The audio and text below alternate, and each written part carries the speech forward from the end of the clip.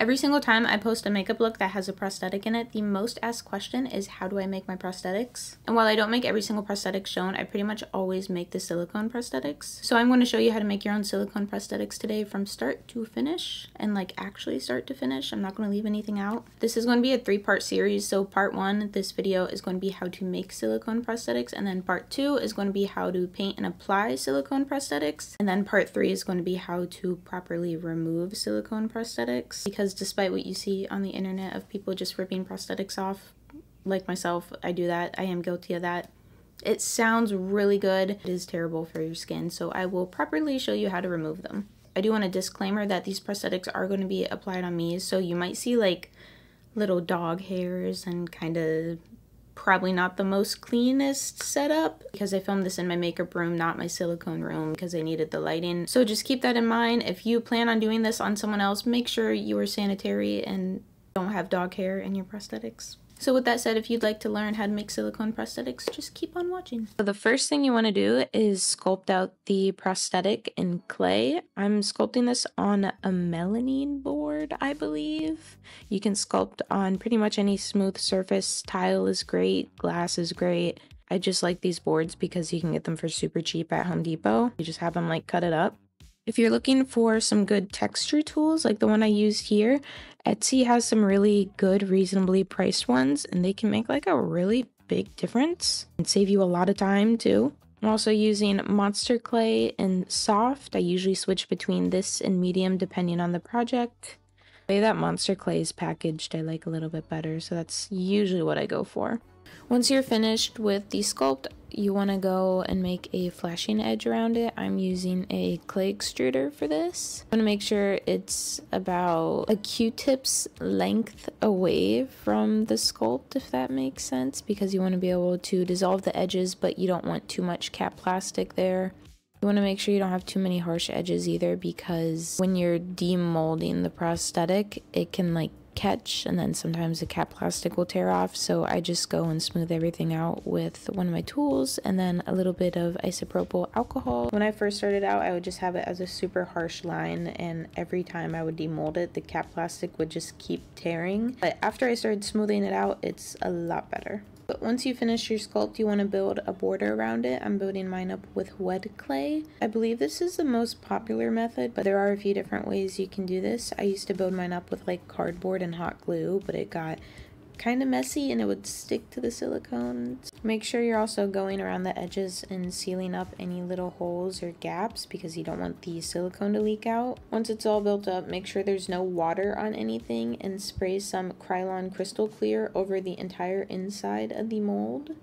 I usually spray about 1 to 2 layers of this, and make sure you spray it outside and let it dry in between. This is just to help protect the silicone from any contaminants. I don't know if everyone does this, but I've had issues in the past, so it's just what I do. Once your mold is completely dry, you can start mixing up your silicone. I'm using Platsil Gel 25 and I tinted it green just so the mold had a little bit of color. It makes it a little bit easier to see if you have any like hair specks when you're actually spraying the mold, but you can leave it clear if you want to. Some of them come blue already, it just depends on the brand you're using. The ratio is pretty much always 1:1 no matter what brand you're using, but I am using a 1:1 A and B ratio here.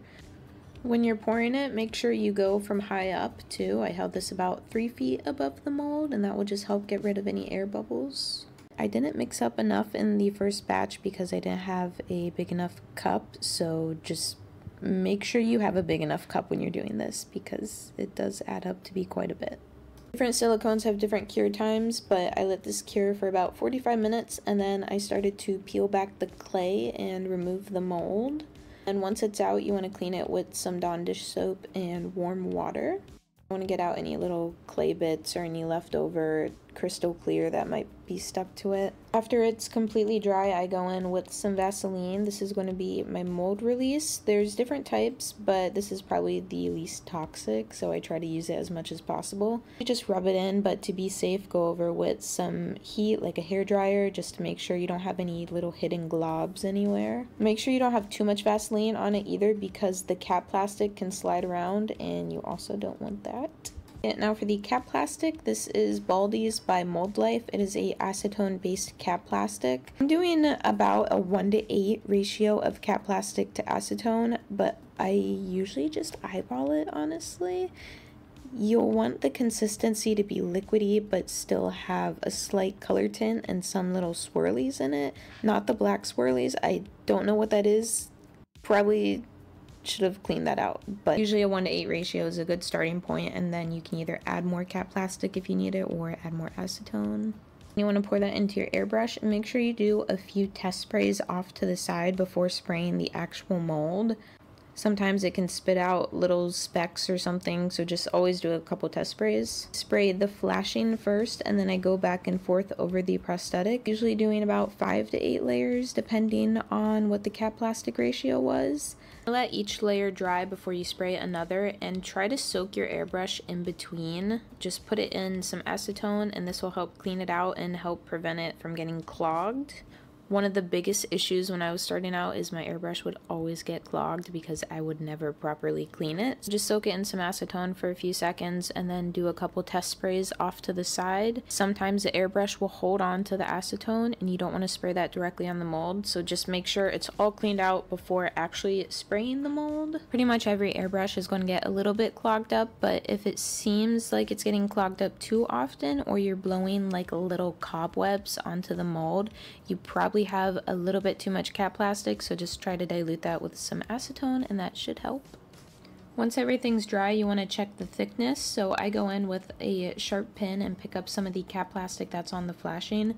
You want these little bubbles that don't have any holes in them, and if it has any holes in them like this, you want to add more layers because it's just not thick enough, but you want these perfect little bubbles.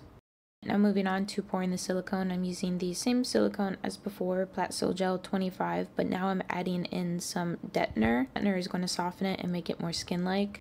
I added in some pigment and flocking as well. The pigment is from Neil's Materials. Doing 35 grams of A and then 70 grams of Dettner and then 35 grams of B.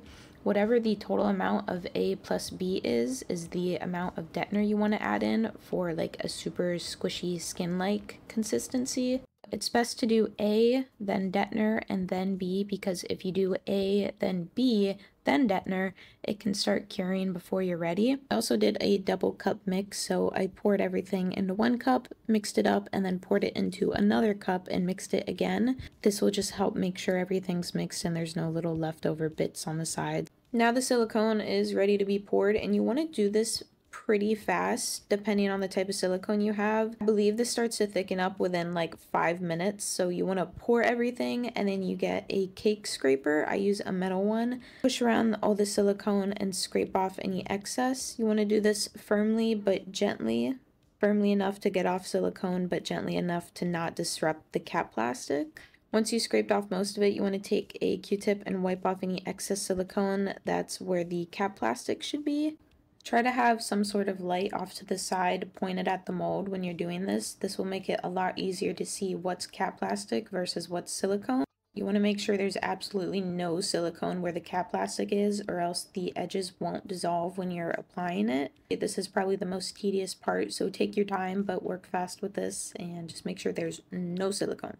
And I forgot to record this part, but once the silicone is cured, you want to go in with 1 to 2 more layers of cap plastic. And then once the cap plastic dries, you want to go in with some baby powder or talc powder and then put that over the entire prosthetic. This will make sure it doesn't stick to itself.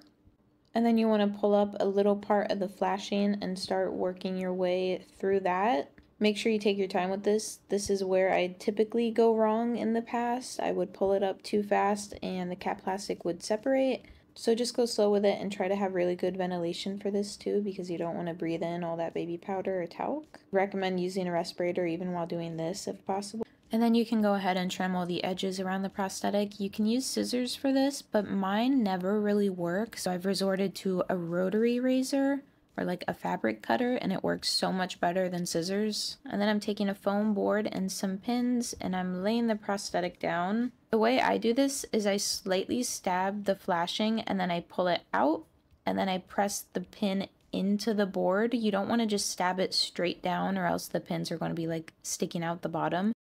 I poke the prosthetic, I pull it, and then I press the pin into the board. And I do that on all 4 corners, and then I make like a star shape almost. At the point where you can pre-paint them. If you want to pre-paint them, make sure you're very careful with the rubbing alcohol or any alcohol activated paints. Despite the cap plastic being acetone based, it can still dissolve these edges a little bit and make them all gummy. And if you'd like to package up the prosthetics, I put mine in these clear little cellophane bags. They have a bunch of different sizes, so you don't have to get the big ones. I typically go for the big ones because it's easier just to put a bunch of prosthetics on one sheet. And if you'd like to watch part 2 of how to paint and apply silicone prosthetics, that should be up this week, or maybe it's already up by the time some of you are watching this, I don't know. And if you guys have any questions, feel free to comment them below, and I will try to answer as many as I can to the best of my abilities. I've only been doing this for like a year and a half, so I'm not like crazy knowledgeable, but know a little bit. I suppose that is the end of the video, so hopefully this helps some of you guys, and if not, I believe that is everything. So thank you guys for watching, and I love you, and I'll probably see you next week, and I love you again, and bye.